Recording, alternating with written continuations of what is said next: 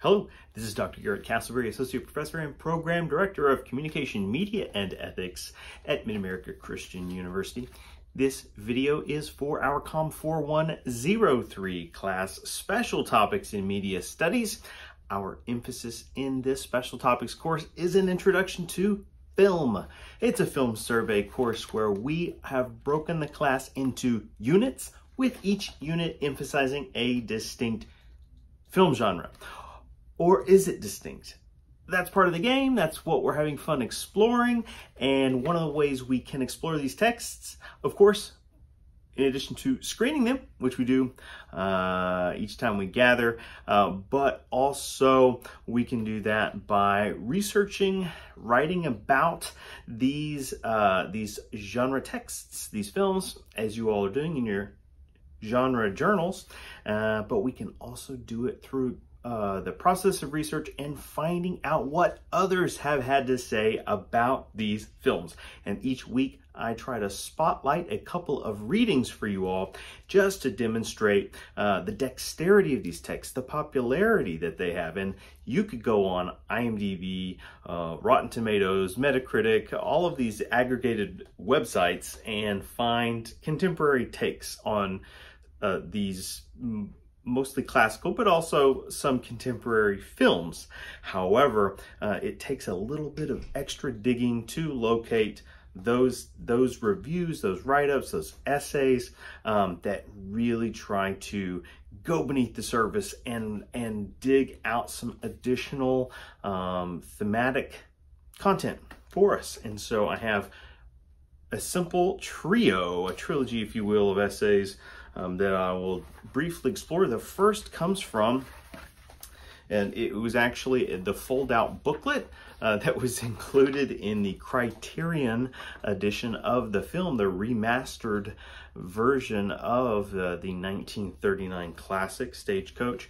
And Criterion, as I promoted them in class and then again on our lecture podcast for this week's episode, they do an excellent job accumulating a lot of supplemental materials for audiences, for consumers, right? For fans of film, but also even scholars of film, all right? And by proxy, students are sort of scholars in progress, as we like to say.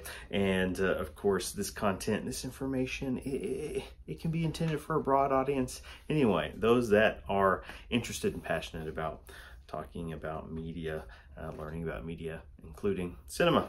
So this is a printout. I did have that copy. It's a personal copy from Criterion, as well as our library's copy, but neither are in my immediate possession in the office. But the essay we were looking at is from the inside. It's called "Taking the Stage" by David Cairns, and it's a great introductory piece that you could easily take in whether before you screen the film or afterward, and I think it's going to add some value to your experience and help sell that information, that content. Let me preview the two books that I drew our additional supplemental samples or excerpts from this week. They are bona fide classics in the world of Western cinema scholarship. All right, so academic research, people.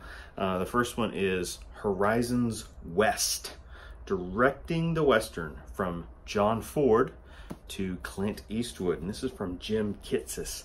And Kitsis is no stranger to the Western. He is on the pantheon of elite Western scholars in the last 35 years. This is the unique approach to his book is that each chapter focuses on a different director. What is a director's core strengths, or what do they bring to a film artistically? What kind of vision do they have? How does their personality add to or perhaps complicate the film sets that they're a part of? And that's a fantastic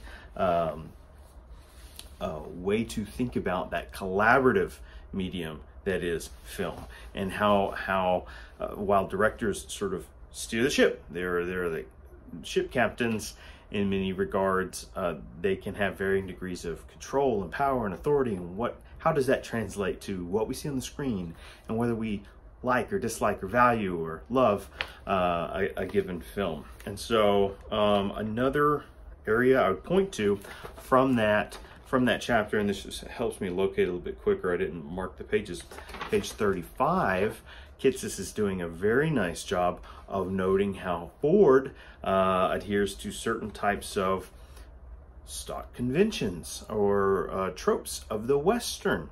All right, and so this chapter is doing some good business helping us understand how Westerns function as a genre, right? As a film genre. And the second book that I wanted to reference this week, another classic, all right? And so this one's The Western Reader by both Jim Kitsis and Greg Rickman. So they co-edited this, what is essentially an anthology. And oftentimes what you find is readers, books that are called readers. For those of you new in the class, we have a few first semester freshmen. So that's very exciting. But readers tend to pull together a laundry list of essential reads that have been previously published, maybe in books, maybe in scholarly journals, and they could be newer, they could be older. And one key reason is some of these are really hard to find, and some of these essays are difficult to get to. And so maybe not all university libraries or public libraries have access to these journals, and so a reader on any subject, you know, it could be a television studies reader, a Western reader, it could be a microbiology reader, but they do a great job of pulling the essentials together to give us a collection of thoughts and ideas on a given subject. So within the Western Reader, there are many fabulous essays, hundreds of pages and chapters, and it breaks it into units, just like we do, but units that focus in different ways. So the chapter, and really it's not even a chapter, but the excerpt that I pulled, of course, has to do with a little bit of John Ford's career and inspiration, and that chapter is titled A Home in the Wilderness, Visual Imagery in John Ford's Westerns, and that's written by Michael Budd. That's a 1976 essay. That's a long time ago. All right, and so in Home in the Wilderness, this does an excellent job of connecting to a theme that we prefaced and ask you to look for as we screen Stagecoach, that use of visual style, the contrast between mythic landscapes and how they are shot versus those tight claustrophobic interior sets, and what that means, what it's communicating about a text, and how we can gain a deeper understanding through recognizing those types of patterns. So that is the other essay, a trio of excerpts that potentially could add to our conversation, to our flavor of Western scholarship.